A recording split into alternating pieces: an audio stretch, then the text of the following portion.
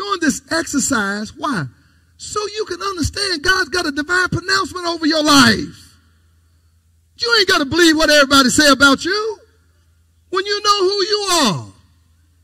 So I don't know. I think we got it online. Where is it at online? It's at the bottom of the app. Okay, all right. So it's probably on the website as well. Okay, good. On the website. Same places, resources. There it is down there. And what this exercise is to get you to see, wait a minute, who has God called me? Especially in this hour. Identify your gift. I'm not just talking to me. I'm talking to all of us.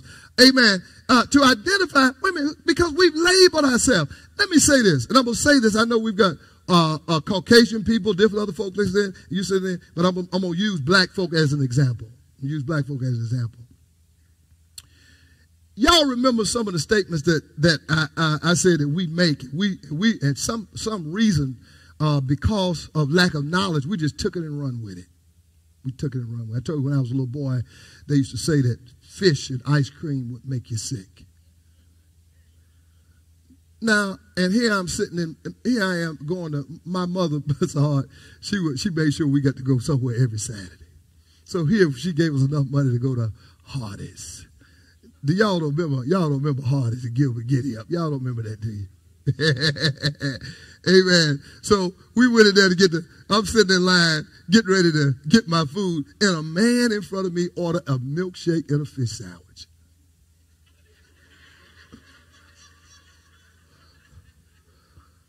I'm saying, don't he? I want to help the man. Now, you know why black folks said that? Because they didn't have enough fish and they didn't have enough ice cream for everybody. And so we run around saying, fish and ice cream will kill you.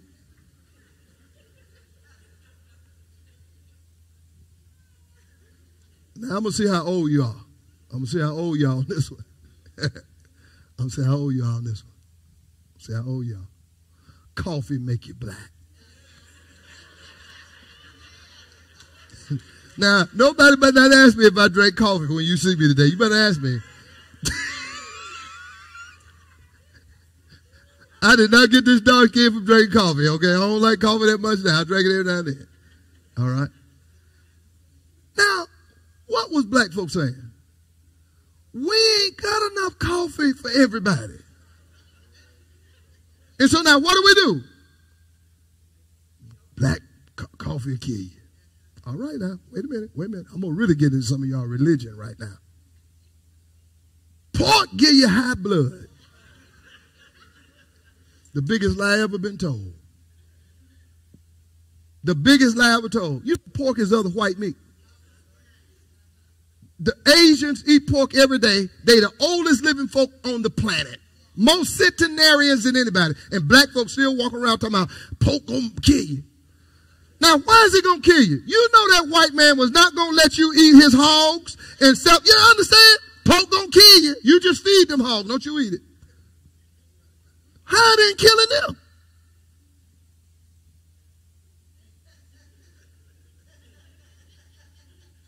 God Almighty. We just pick up stuff and just run with it.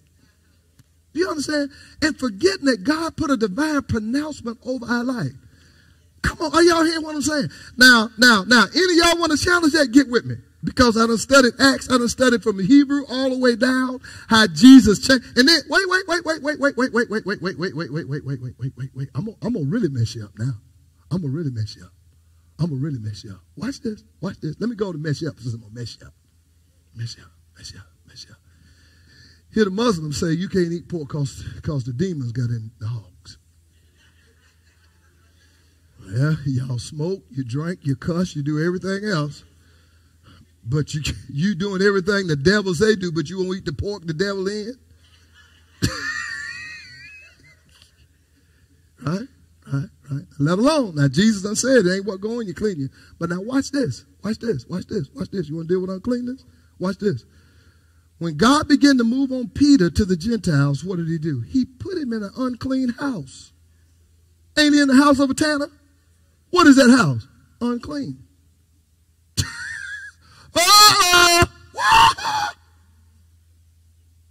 Put him in in an unclean house and gave him an unclean dream to go to unclean people. And here we still run around saying stupid stuff that we won't take time to study and to make sure and see. What are we doing? We're just repeating the same thing. And guess what you're repeating? Slavery.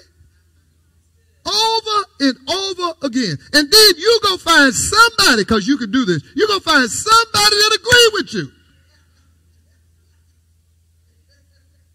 You done left the divine pronouncement, and now you come in agreement with that. So guess what it's going to do? It's going to kill you.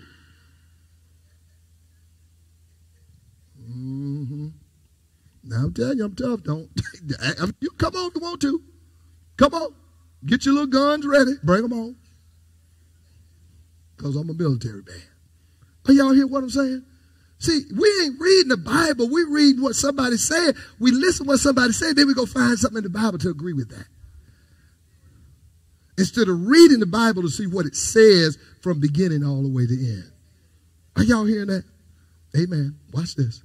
So we're doing this exercise. Lord Jesus, I don't know where I wasn't going to go this long.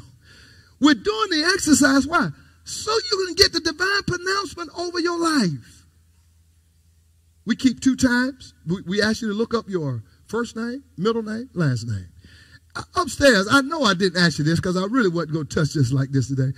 But do you have that slide up there of my name? Do you have that? If you, as soon as you find it, just bring it up if you can. Amen. What I did was, it would be my name, first name, middle name, last name, and Hebrew name. And I'm about to tell you, what I did with my kids one morning, I said every last one of my kids, their name, what their name meant, and why we named them what we named. So y'all see that right there? Here's my name, here's the actual meaning, and here's why my mama named me. My name is Merv, which means friend. So if it sounds like I'm real bad and not friendly, that's my makeup, is to be a friend. That's why I couldn't even mistreat my wife. Amen. Praise the Lord. Merv means friend, but she named me after a rich guy, Merv Griffin. And if y'all old enough, who old enough to remember Merv Griffin? Amen. Y'all done told on yourselves. All right. Okay. You know, Merv Griffin had all the shows. Amen. Wealthy man. And then he had his own show, but he owned all the series and, many of the series and stuff. Merv Griffin. All right. Then there's my name, Tipton, which means habitation.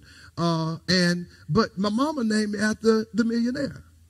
So if you go on The Millionaire, you'll see John Beresford Tipton. If you go to YouTube, because it's old. I mean, you got to look at it, listen to it. It's old. And if you go on there, you'll see a man named John Beresford Tipton. He's a millionaire. And every week, you don't see his face. Every week, he's writing $1 million check out. I say, God knows that's me right there. You understand? You understand? You understand? And then my father's name is not Massey. My father's name is not Massey. See, but if your father or your mother forsake you, what happened? The Lord take you up. So I take on Mr. Cass and Miss Allie Jane's name, Massey. And look what Massey is. The gift of God. Come on, thank the Lord. Y'all understand? Now look at my date of birth. Now remember what I said, we keep 2 times. We keep the Gregorian calendar, which is October 6, 1962. Now, what I'm about to say, y'all going to look at me strange, and I'm going to get you straight, though. Don't worry, I'm going to get you straight. Look at your neighbor and say, he's going to get us straight. He'll get us straight. But we also keep the Hebrew time. Okay? So, in the Hebrew, there's 12 months, and a tribe assigned to each month, right? And a tribe assigned to each month. And if you look at it, you can get a clue. Now, none of these things that I'm giving you is totally who you are, but it gives you a clue that, wait a minute, there's a divine pronouncement on my life. Now, for all of you to think that's weird, if I asked you to give me your zodiac sign, what you gonna say?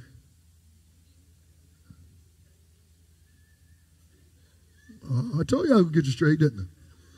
You'll give me your Greek zodiac sign without any hesitation. Oh no, and that's why and now I'm trying to give you revelation because the Bible's written in Hebrew. So we got to go back to Hebrew to see what God was saying or what he meant. Are y'all hearing me? Amen. All of it. What is it? It's tools to help you understand. Then we ask you to do this. We say, now go back in your life and look at the significant things that have happened in your life from the time you were born on up. And I had a senior do this. I'm telling on. I ain't gonna call her name. A senior. She said, because we do 10 o'clock and 7. Senior said, Pastor, what if we can't remember when we were a baby? And I said, just start with where you are. And then she started talking about her history. And we should start talking about her history. Guess what? She went all the way back. Went all the way back when she was a baby. Are y'all hear what I'm saying? Then I guess what I told her? I said, now, and what she said brought her to tears. So guess what happened? All them years she hadn't dealt with that. And it affected, watch this now, watch this. Y'all walk around, you've labeled yourself, and you ain't dealt with stuff in your life that's affecting your marriage, your finance, your relationships in church, your children, and everything is being affected because you won't deal with the truth. And you just saw an exercise of why God wants you to deal with truth. Because in your mess is the message, folks. Are y'all hearing me? In your mistake is the ministry. In somebody else's mess. Because some things happen you have no control over. But God said, what Satan meant for evil, I'm going to turn it for good in 2022. Come on, thank the Lord. Amen. Have y'all seen that?